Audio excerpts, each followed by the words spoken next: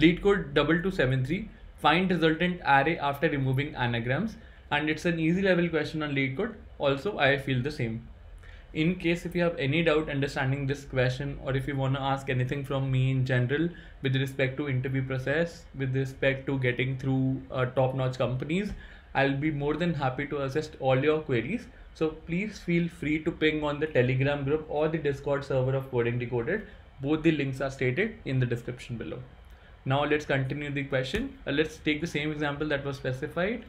We have the strings as A, double B A, B A B A, double B double A, C D, D C and E F.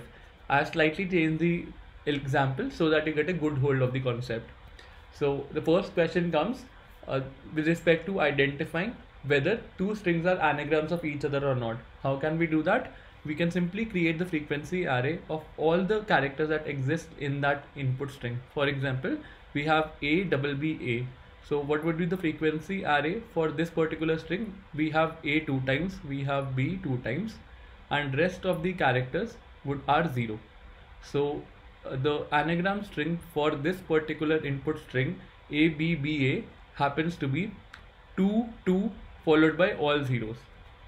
Let's try and create the anagram string for BA BA, and when we do that, what we will see? We will see that again the anagram string for BA BA happens to be the same, because we have 2 A's followed by 2 B's in it.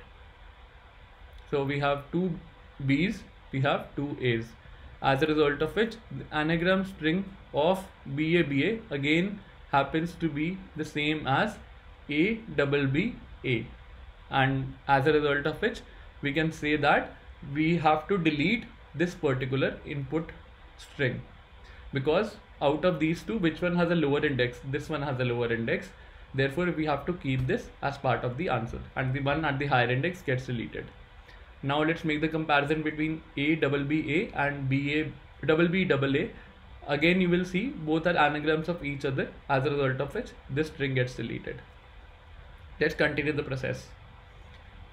Next we see is CD, and we will compare A double B A with it. So as you can see, the anagram of CD would be 0 0 1 1 followed by all zeros. Since the anagram of CD is not equal to the anagram of A double B A, therefore we can say that we have to make an addition into our output array for A double B A. So A double B A gets added as part of our output string.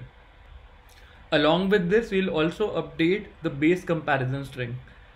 Previously, the base comparison string was A double B A. Now the base comparison string will be updated to CD.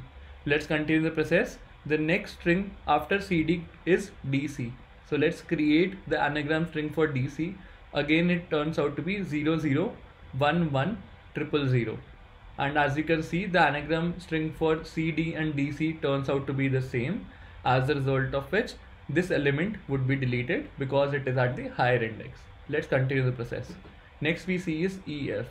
Let's derive the anagram string for this particular string. It would be equal to 0 0 4 times 0 followed by 1 1 and followed by all zeros. As you can see, the anagram string of this particular string EF is not equal to that of CD, as a result of which both are different. Therefore, what we are going to do, we'll simply add CD into our answer set. So CD gets added as part of our answer set.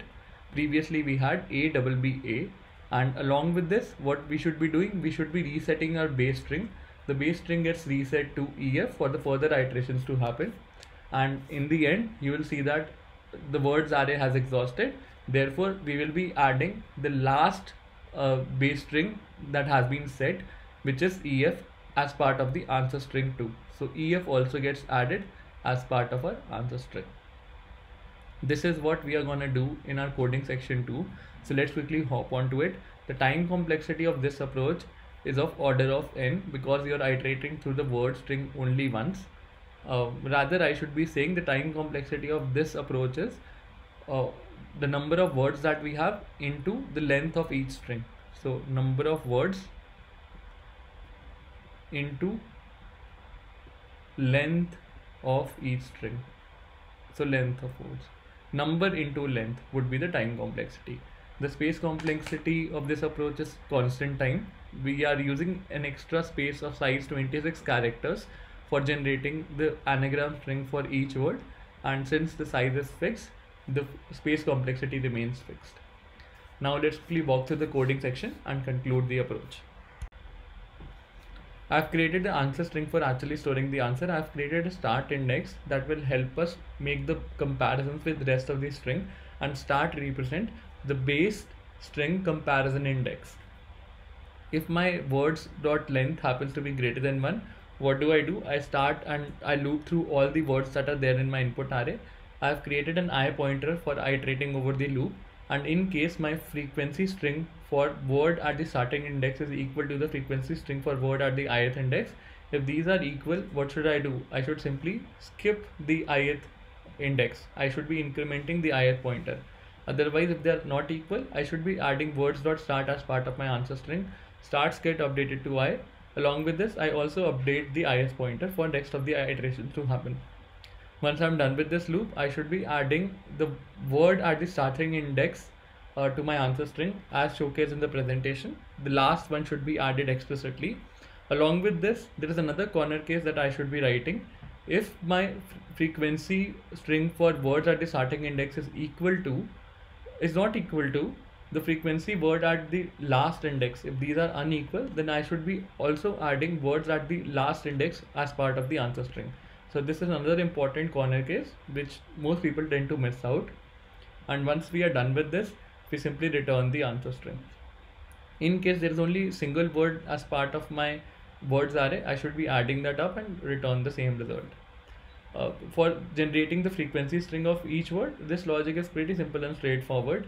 I've created a frequency map. I casted my words into a character array. I generated the frequency map for it, and once generated, I concatenate the frequency map into a string format and return the result. So this will return the frequency string for each word. So let's try this up. Accept it. And the time complexity, as I have already told, is equal to order of number of strings that we have into length of each string. With this, let's wrap up today's session. I hope you enjoyed it. If you did, please don't forget to like, share and subscribe to the channel. Thanks for viewing it. Have a great day ahead and stay tuned for more updates from Coding Decoded. I'll see you in some time with the rest of the questions.